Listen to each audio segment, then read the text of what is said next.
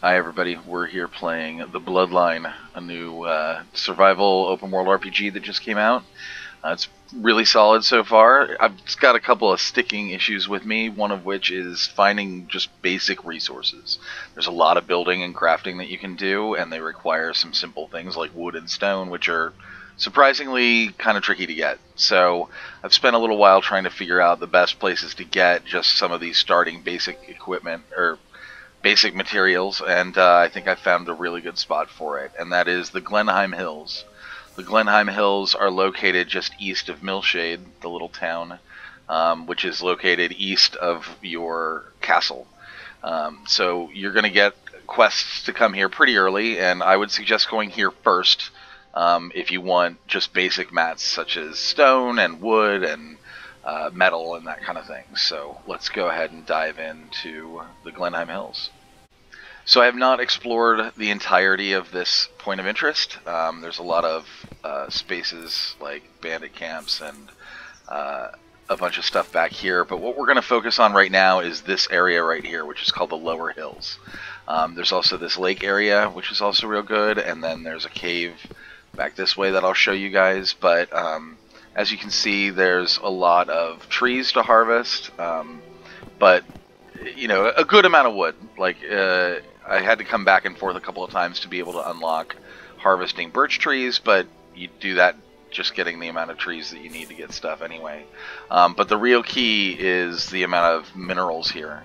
And so there's a lot of stone, a lot of coal, and then you use those to level up your mining, and then that'll allow you to harvest copper, and then you harvest that up, and then that'll allow you to harvest iron.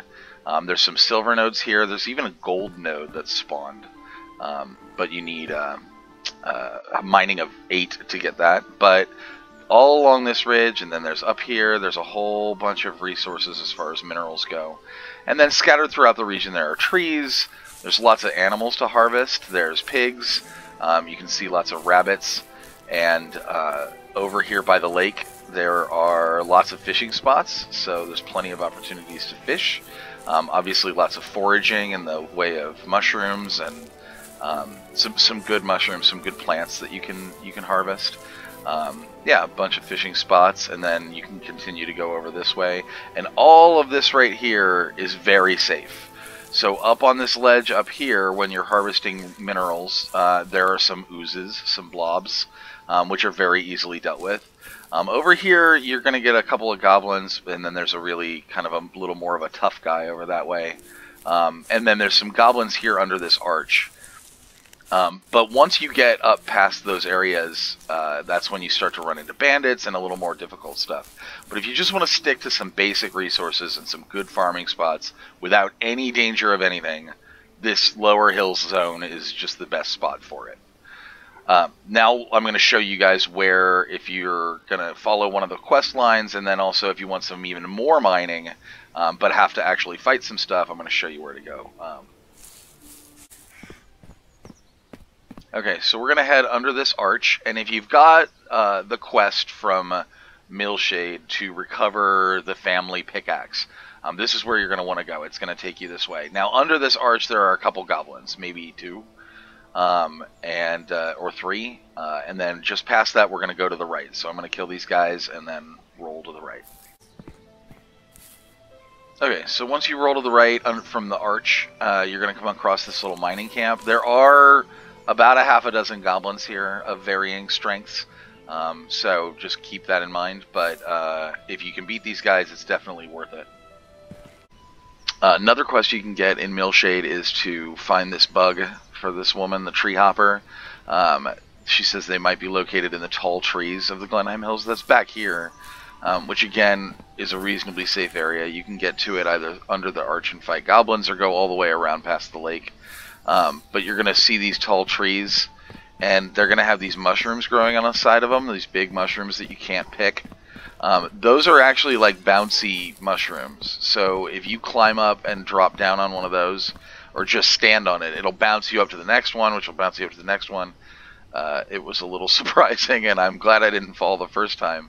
But then up in these, first of all, you can see that there's fungus that grows, or flower that grows up there, which is pretty good for alchemy and potion crafting. But also, then these little bugs flop around on the different branches, and that's where you grab them and you get the little tree hopper, and then you can go deliver it back to her. But so that's another quest that you're going to get for the Glenheim Hills.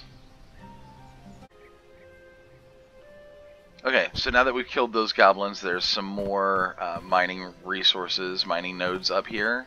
But the main thing you're shooting for here is this mine. For the pickaxe quest, you're going to need to go in here. There are no bad guys in here. The pickaxe quest will take you in there where you deal with a dude. You may have to fight him, but after you've defeated him or dealt with that, you can come back in here as often as it respawns and harvest all this stuff.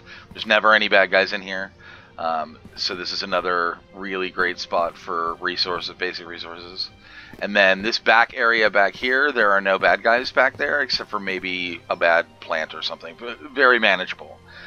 So between the lower hills area up there, the lake, and then the area surrounding that, and then this area back here, not very many bad guys at all, very manageable. If you want a little bit more of a challenge and fight some goblins, go in that mining cave. Tons of good stuff in there.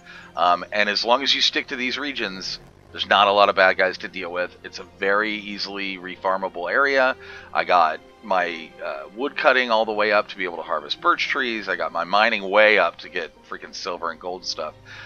You just keep coming back here for resources. And this is where I found the best spot to get most of the good resources that you need just to do crafting and building. And that's what I'm focusing on, is trying to build up those cool things for your settlement and stuff like that, and this is so far the best spot I've found. So hopefully that helps you guys out.